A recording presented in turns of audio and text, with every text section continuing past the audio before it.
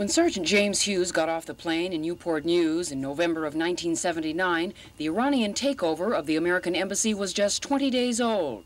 At that time, Hughes said the Iranians had treated him and the other hostages quite well. Food was food. You couldn't say no more than that about it, and it was okay. But there were reports the Iranians were playing Russian roulette with some of the hostages, beating and tying up others. So it was only after Hughes saw that the remaining 52 Americans were free and safe in Algeria that he confirmed those reports.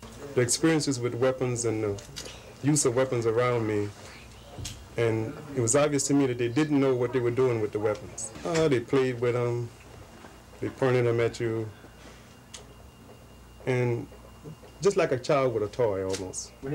Hughes says he'd been beaten, kicked, and bitten while he was held captive. Other memories, he says, too painful ever to reveal. Wow, a lot. Like it's things in life that you never forget, and some things that happened to me that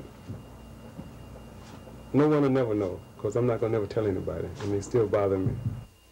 Hughes says he felt guilty he'd been let go while his colleagues remained prisoners, and he resented the Iranians' reasoning for freeing him and other blacks. And I felt as though I should have still been there with them. It shouldn't have been sending me home because I'm black. Send me home because I'm not guilty or I didn't do anything that you were accusing me of. Don't do me a favor because I'm black. Any advice for the families of the 52 American hostages? Be patient and y'all stop ringing this phone. Penny Williams, Area 10 Eyewitness News.